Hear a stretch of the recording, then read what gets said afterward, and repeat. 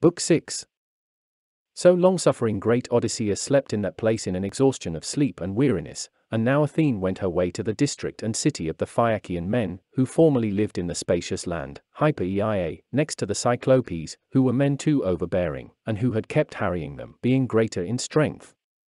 From here godlike Nausithous had removed and led a migration, and settled in Scheria, far away from men who eat bread, and driven a wall about the city, and built the houses, and made the temples of the gods, and allotted the holdings. But now he had submitted to his fate, and gone to Hades, and Alcinous, learned in designs from the gods, now ruled there.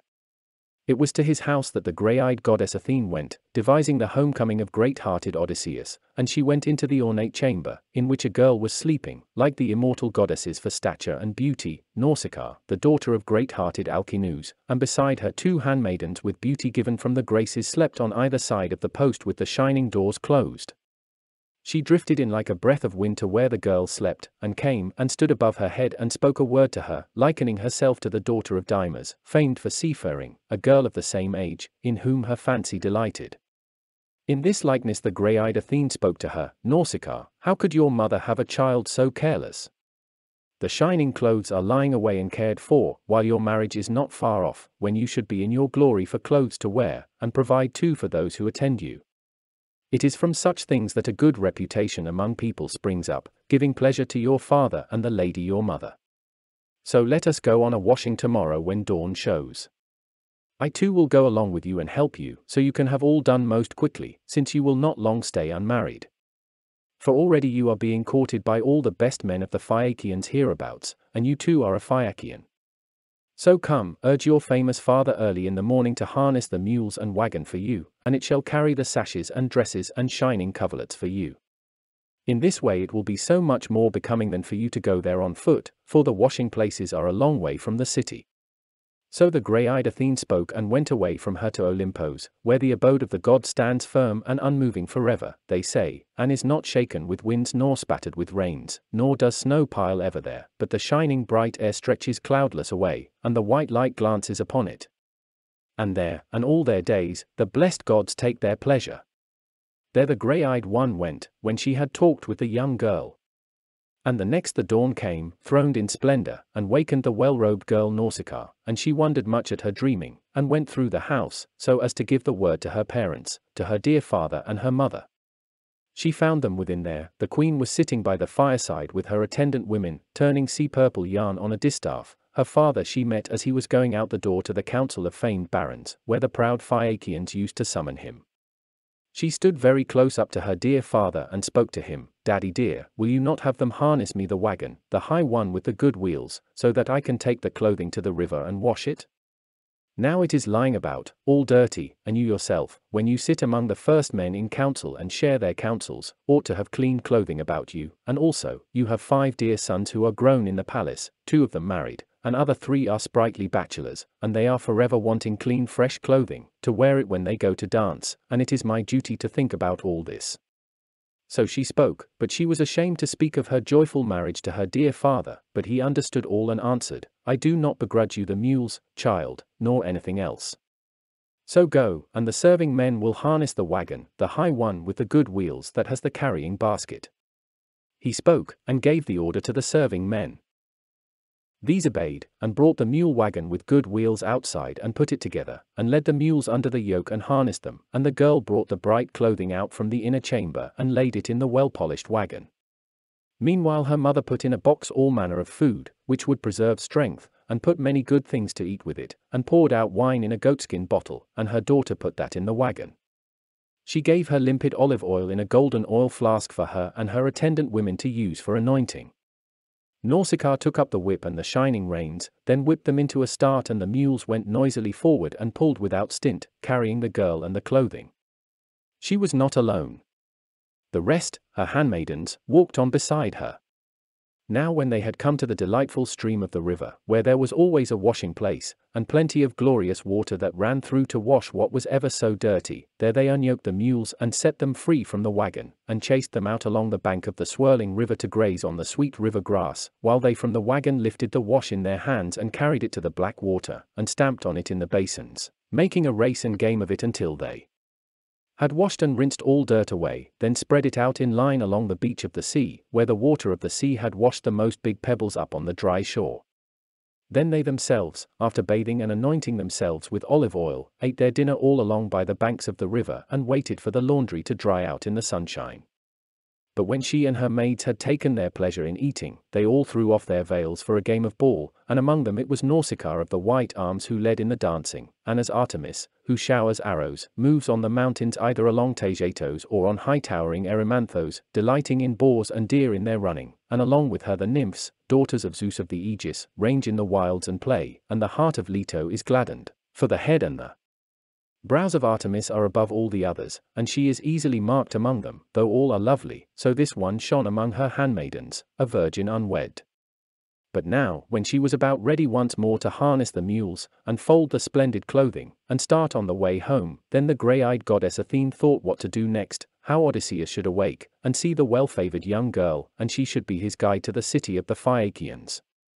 Now the princess threw the ball toward one handmaiden, and missed the girl, and the ball went into the swirling water, and they all cried out aloud, and noble Odysseus wakened and sat up and began pondering in his heart and his spirit, Ah me, what are the people whose land I have come to this time, and are they violent and savage, and without justice, or hospitable to strangers, with a godly mind? See now how an outcry of young women echoes about me, of nymphs, who keep the sudden and sheer high mountain places and springs of the rivers and grass of the meadows, or am I truly in the neighborhood of human people I can converse with? But come now, I myself shall see what I can discover. So speaking, great Odysseus came from under his thicket, and from the dense foliage with his heavy hand he broke off a leafy branch to cover his body and hide the male parts, and went in the confidence of his strength, like some hill-kept lion, who advances, though he is rained on and blown by the wind, and both eyes kindle, he goes out after cattle or sheep, or it may be deer in the wilderness, and his belly is urgent upon him to get inside of a close steading and go for the sheep flocks. So Odysseus was ready to face young girls with well-ordered hair, naked though he was, for the need was on him, and yet he appeared terrifying to them, all crusted with dry spray, and they scattered one way and another down the jutting beaches.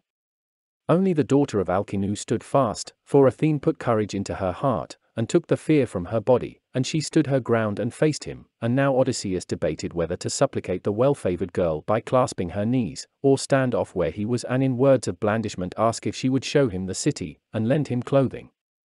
Then in the division of his heart this way seemed best to him, to stand well off and supplicate in words of blandishment, for fear that, if he clasped her knees, the girl might be angry. So blandishingly and full of craft he began to address her, I am at your knees, O queen.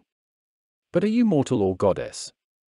If indeed you are one of the gods who hold wide heaven, then I must find in you the nearest likeness to Artemis the daughter of great Zeus, for beauty, figure, and stature. But if you are one among those mortals who live in this country, 3 times blessed are your father and the lady your mother. And 3 times blessed your brothers too, and I know their spirits are warmed forever with happiness at the thought of you, seeing such a slip of beauty taking her place in the chorus of dancers. But blessed at the heart, even beyond these others, is that one who, after loading you down with gifts, leads you as his bride home. I have never with these eyes seen anything like you, neither man nor woman. Wonder takes me as I look on you. Yet in Delos once I saw such a thing, by Apollo's altar. I saw the stalk of a young palm shooting up. I had gone there once, and with a following of a great many people, on that journey which was to mean hard suffering for me. And as, when I looked upon that tree, my heart admired it long, since such a tree had never yet sprung from the earth, so now, lady, I admire you and wonder, and am terribly afraid to clasp you by the knees. The hard sorrow is on me. Yesterday on the 20th day I escaped the wine-blue sea, until then the current and the tearing winds had swept me along from the island Ogygia, and my fate has landed me here. Here too I must have evil to suffer. I do not think it will stop. Before then the gods have much to give me. Then have pity, O queen. You are the first I have come to after much suffering. There is no one else that I know of here among the people who hold this land and this city. Show me the way to the town and give me some rag to wrap me in, if you had any kind of piece of cloth when you came here, and then may the gods give you everything that your heart longs for, may they grant you a husband and a house and sweet agreement in all things, for nothing is better than this, more steadfast than when 2 people, a man and his wife, keep a harmonious household, a thing that brings much distress to the people who hate them and pleasure to their well-wishers, and for them the best reputation. Then in turn Nausicaa of the white arms answered him, My friend, since you seem not like a thoughtless man, nor a mean one, it is Zeus himself, the Olympian, who gives people good fortune, to each single man, to the good and the bad, just as he wishes, and since he must have given you yours, you must even endure it. But now, since it is our land and our city that you have come to, you shall not lack for clothing nor anything else, of those gifts which should befall the unhappy suppliant on his arrival, and I will show you our town, and tell you the name of our people. It is the Phaeacians who hold this territory and city, and I myself am the daughter of great-hearted Alcinous, whose power and dominion are held by right, given from the Phaeacians. She spoke, and to her attendants with well-ordered hair gave instruction, Stand fast, girls. Where are you flying, just because you have looked on a man? Do you think this is some enemy coming against us? There is no such man living, nor can there ever be one who can come into the land of the Phaeacians bringing warlike attack. We are so very dear to the immortals, and we live far apart by ourselves in the wash of the great sea at the utter end, nor do any other people mix with us. But, since this is some poor wanderer who has come to us, we must now take care of him, since all strangers and wanderers are sacred in the sight of Zeus, and the gift is a light and a dear one. So, my attendants, give some food and drink to the stranger, and bathe him, where there is shelter from the wind, in the river. She spoke, and they stopped their flight, encouraging each other, and led Odysseus down to the sheltered place, as Nausicaa daughter of great-hearted Alcinous had told them to do, and laid out for him to wear a mantle and tunic, and gave him limpid olive oil in a golden oil flask, and told him he could bathe himself in the stream of the river. Then the glorious Odysseus spoke to these serving maids, Stand as you are, girls, a little away from me, so that I can wash the salt off my shoulders and use the olive oil on them. It is long since my skin has known any ointment. But I will not bathe in front of you, for I feel embarrassed in the presence of lovely-haired girls to appear all naked. He spoke, and they went away and told it to their young mistress. But when great Odysseus had bathed in the river and washed from his body the salt brine, which clung to his back and his broad shoulders, he scraped from his head the scurf of brine from the barren salt sea. But when he had bathed all, and anointed himself with olive oil, and put on the clothing this unwed girl had given him, then Athene, daughter of Zeus, made him seem taller for the eye to behold, and thicker, and on his head she arranged the curling locks that hung down like hyacinth in petals. And as when a master craftsman overlays gold on silver, and he is one who was taught by Hephaestus and Pallas Athene in art complete, and grace is on every work he finishes, so Athene gilded with grace his head and his shoulders, and he went a little aside and sat by himself on the seashore, radiant in grace and good looks, and the girl admired him. It was to her attendants with well-ordered hair that she now spoke, Hear me, my white-armed serving women, let me say something. It is not against the will of all the gods on Olympos that this man is here to be made known to the godlike Phaeacians. A while ago he seemed an unpromising man to me. Now he even resembles one of the gods, who hold high heaven. If only the man to be called my husband could be like this one, a man living here, if only this one were pleased to stay here. But come, my attendants, give some food and drink to the stranger. So she spoke, and they listened well to her and obeyed her, and they set food and drink down beside Odysseus. He then, noble and long-suffering Odysseus, eagerly ate and drank, since he had not tasted food for a long time. Then Nausicaa of the white arms thought what to do next. She folded the laundry and put it away in the fine mule wagon, and yoked the mules with powerful hooves, and herself mounted, and urged Odysseus and spoke a word and named him by title, Rise up now, stranger, to go to the city, so I can see you to the house of my own prudent father, where I am confident you will be made known to all the highest Phaeacians. Or rather, do it this way, you seem to me not to be thoughtless. While we are still among the fields and the lands that the people work, for that time follow the mules and the wagon, walking lightly along with the maids, and I will point the way to you. But when we come to the city, and around this is a towering wall, and a handsome harbor either side of the city, and a narrow causeway, and along the road there are oar-swept ships drawn up, for they all have slips, one for each vessel, and there is the place of assembly, put together with quarried stone, and built around a fine precinct of Poseidon, and there they tend to all that gear that goes with the black ships, the hawsers and the sails, and there they find down their oar blades, for the Phaeacians have no concern with the bow or the quiver, but it is all masts and the oars of ships and the balanced vessels themselves, in which they delight in crossing over the grey sea, and it is their graceless speech I shrink from, for fear one may mock us hereafter, since there are insolent men in our community, and see how one of the worst sort might say when he met us, who is this large and handsome stranger whom Nausicaa has with her, and where did she find him?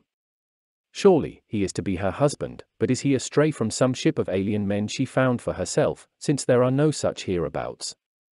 Or did some god after much entreaty come down in answer to her prayers, out of the sky, and all his days will he have her? Better so, if she goes out herself and finds her a husband from elsewhere, since she pays no heed to her own Phaeacian neighbors, although many of these and the best ones court her. So they will speak, and that would be a scandal against me, and I myself would disapprove of a girl who acted so, that is, without the goodwill of her dear father and mother making friends with a man, before being formally married. Then, stranger, understand what I say, in order soon to win escort and a voyage home from my father. You will find a glorious grove of poplars sacred to Athene near the road, and a spring runs there, and there is a meadow about it, and there is my father's estate and his flowering orchard, as far from the city as the shout of a man will carry. Sit down there and wait for time enough for the rest of us to reach the town and make our way to my father's palace. But when you estimate that we shall have reached the palace, then go to the city of the Phaeacians and inquire for the palace of my father, great-hearted Alcinous. This is easily distinguished, so an innocent child could guide you there, for there are no other houses built for the other Phaeacians anything like the house of the hero Alcinous.